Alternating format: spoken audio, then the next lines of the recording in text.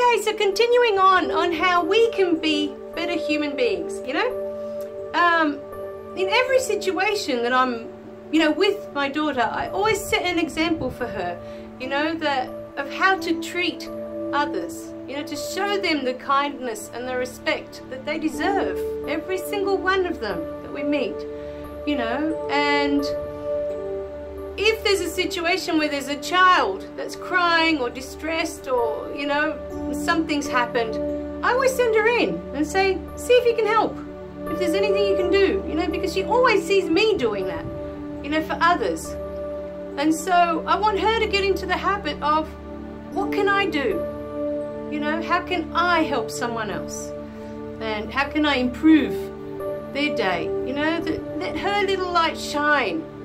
You know, it's so important that we learn to use that beautiful little spirit that we have inside that wants to interact with others. It's when we don't allow ourselves to interact with others, we don't allow ourselves to connect as human beings, that all the problems arise. You know, that we feel lonely, that we feel separate, that we feel, you know, all these situations arise, this anger that comes along, you know, or this fear of being with others, you know. We may have been in a situation where we've been hurt before, okay? And there's so many songs about it, when your heart is broken and how you don't want to love again because you don't want your heart to be broken again. And I can tell you right now, your heart doesn't care, okay? That's all the stuff going on up here in your head. They're all the thoughts and all the things that you believe in that is stopping you from using your heart ever again. Your heart wants to love. That's all it ever wants to do. It doesn't know any different. You're the one that stops it from doing its job. You do. Just think about it. Think about it. When we love, it's when we are at our happiest. When we love, when we let others in, when we're connected to those around us, we're really open and connected. It's when we are our most joyful. You know, I was saying, okay, I haven't quite got to that place of peace yet, but I do know what it is. You know, I've had moments where I can sit for 5 or 10 minutes of a morning and I'm watching my 6-year-old sleeping. And for me, in that time, all my thoughts stop because I'm just blown away at how incredibly beautiful she looks. And time stands still. Those 10 minutes feel like I've been sitting there for a whole day, you know, just looking at her and thinking I'm so lucky and she is so beautiful. You know, when you're just blown away with something that's just so magnificent. And that's not the moments where she's looking at me and I can see her light shining through with love, you know, and I just feel like my heart's going to explode with love. Those moments, they may be shorter moments, but when I'm in that moment and time stands still and nothing else exists, I know I'm at peace and I know what peace feels like. My problem with peace is it's not that often in the day that I feel it, and I think I need more of it. So that's just me. That's where I am in my life. I know what peace looks like.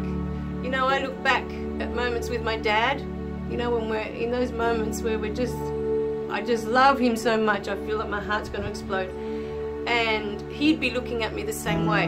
He'd be looking at me like I was the most beautiful thing that he had ever seen. And I somehow sensed, now that I have my daughter, I realized that's what he was thinking.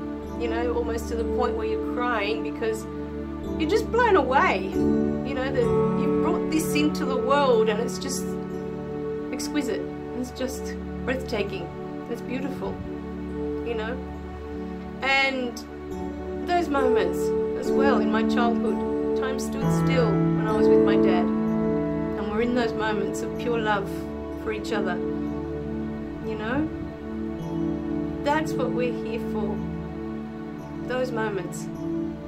And it's up to us how many we create of those in our lifetime. It's up to us. I can promise you, your heart may have been broken, but it's all up here. Your heart's still beating inside of you. You are still alive. You're still alive. You're still breathing. It's still beating. And all it wants to do is love. That's all your heart ever wants to do. It doesn't care how many times it gets broken. It doesn't care how many times it gets tossed aside. Your heart will never give up on wanting to be used for what it was designed for. It just wants to love. And that's our natural state. We just want to love. And when we're in that place of love, and it's pure love, there's nothing else going on, you realize your thoughts just stop. And you're in that moment and you're looking at this.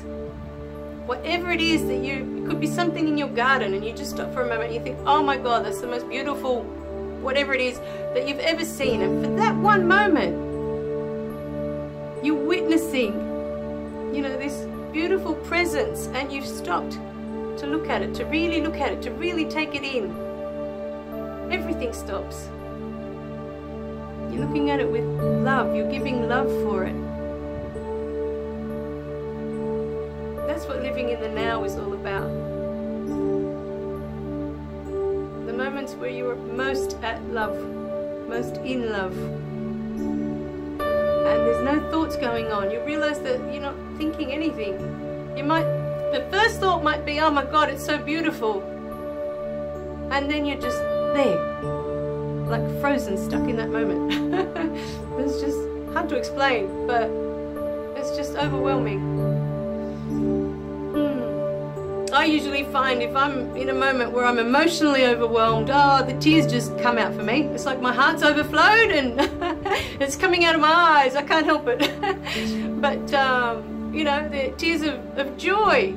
But that's how I always feel. I feel like my heart has just overflowed and it can't contain any more love for that moment. And it just comes out through tears, you know. That happens too sometimes. And there are also moments of true peace where I'm just blown away by a moment. I love you guys. Remember to click like and subscribe below so you don't miss any of the messages, and I'll see you in the next video. Bye for now.